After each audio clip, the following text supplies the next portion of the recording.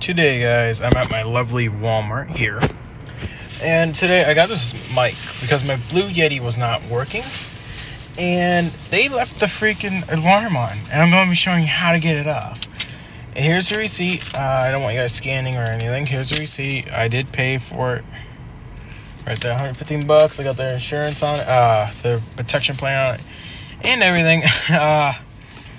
Yeah, this kind of sucks because I can't get off in the car right now. I'm in the car. But when I get home, I'll show you how to. So I'm here at this workbench looking thing. So I got the small knife right here. And I'm going to be cutting it. Which I don't have two hands.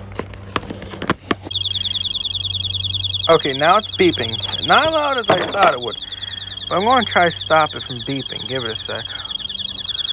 It's just the connectors that lead it to here. I'm pretty sure it has to get reset. Yeah, it has to get reset. But, as you can see, if the connection gets broken, this stops beeping. It has a constant flow of electricity.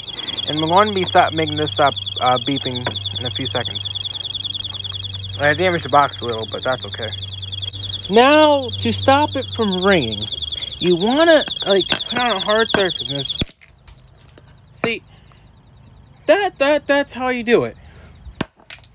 And now it disappeared. So, yeah, please like my video. Thank you. Bye.